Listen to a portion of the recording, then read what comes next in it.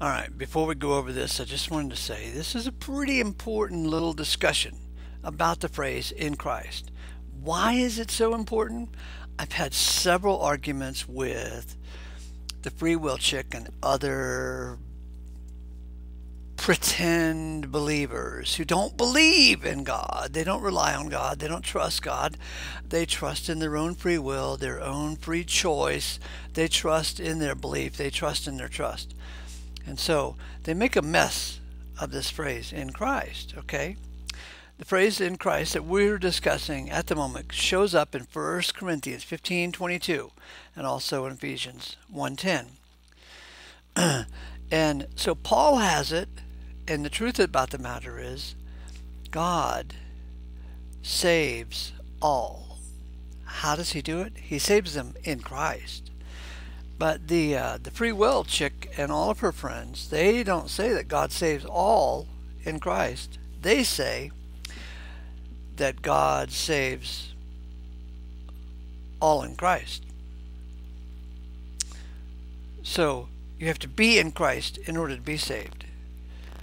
Whereas the language of Paul is that God saves you. How does he do it? Through the instrument of being in Christ.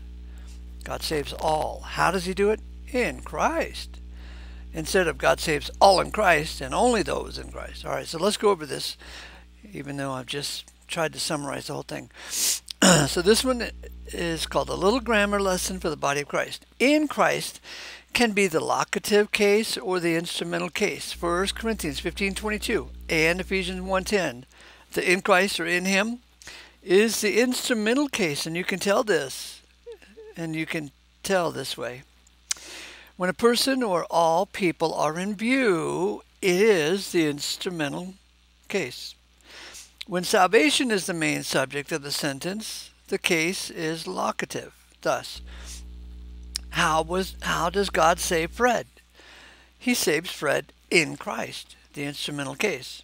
So how does God save the entire human race? He saves them in Christ, the instrumental case. However, when the subject of the sentence shifts, who does God save?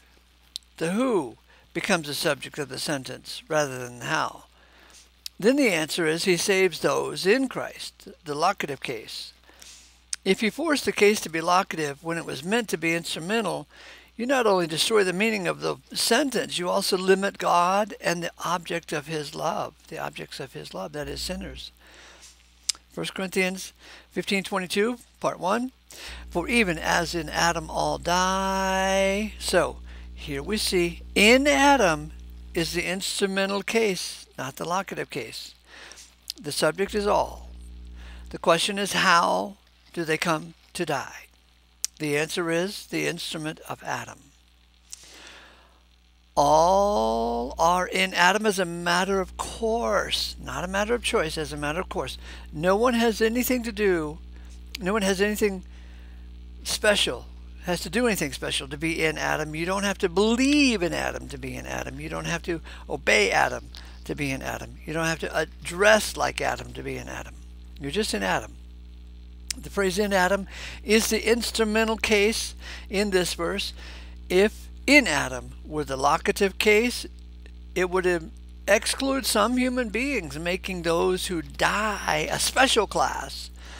Some would be in Adam and some would not be in Adam. Part 2 of 1 Corinthians 15:22. So also in Christ shall all be made alive. Here we see the instrumental case in the phrase in Christ, not the locative case. The subject is all. The question is, how do they come to be made alive? The answer is the instrument of Christ. All are assumed to be in Christ just as much as all are assumed to be in Adam. In this context, no one has to do anything special to be in Christ. The subject is not how do they come to be in Christ. The subject is that all will be made alive and thus in Christ. Not in the instrumental I mean, it's in the instrumental case, but not the locative case. You may find the locative case in other passages of scriptures regarding those in Christ, but you cannot force the locative case here in 1 Corinthians 15:22.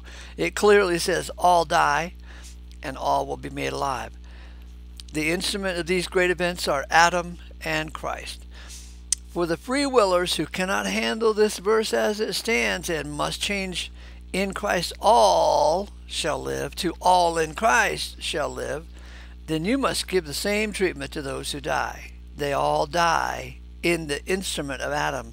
You must say, all in Adam will die. But that would expose your ruse, for all do die. The question is, how?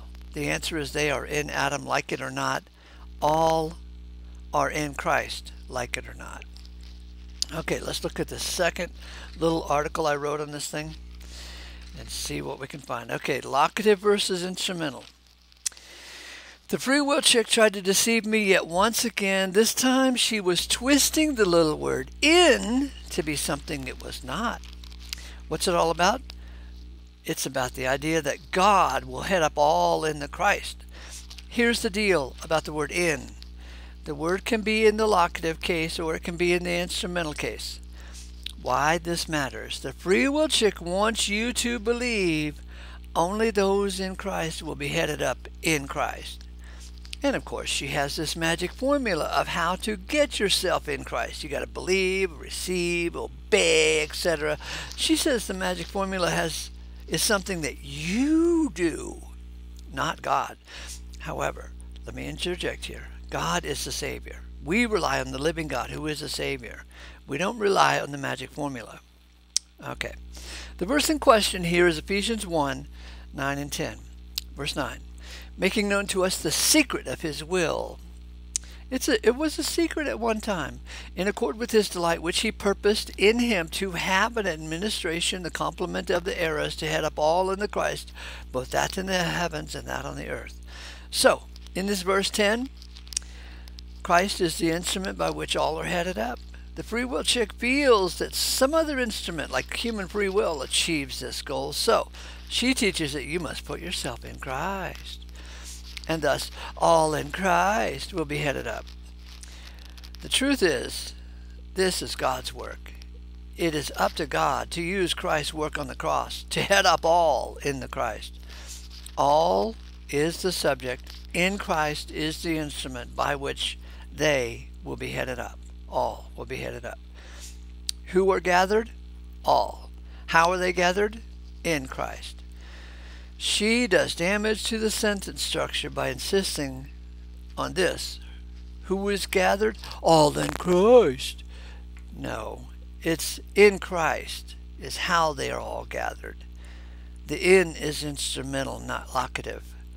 She twists, but she doesn't fool me. Listen, we're arguing over little hashtags here, but I think it's important because we want to believe God. 1 Timothy 4:10 says we rely on the living God. But if you switch this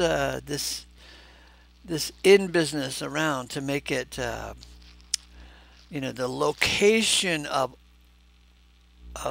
all who are saved is in Christ. You must be in Christ before you will be saved.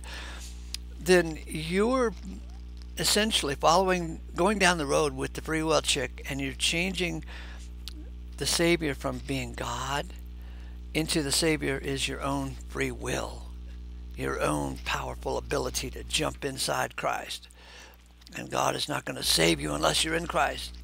No, God saves you, and how he does it is in Christ. He puts all in Christ. God saves all. How? He puts them in Christ. This thing of being in Christ is much bigger than the free will chick wants you to believe. She wants to be able to control the in Christ. She's like the ticket keeper, the gatekeeper, checking your ticket as you enter the gate to see whether or not you're in Christ. Salvation is the work of God. God is the Savior of all.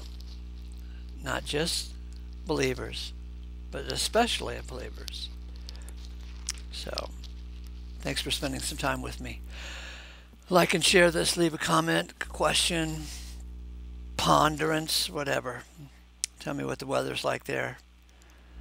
And happy Monday.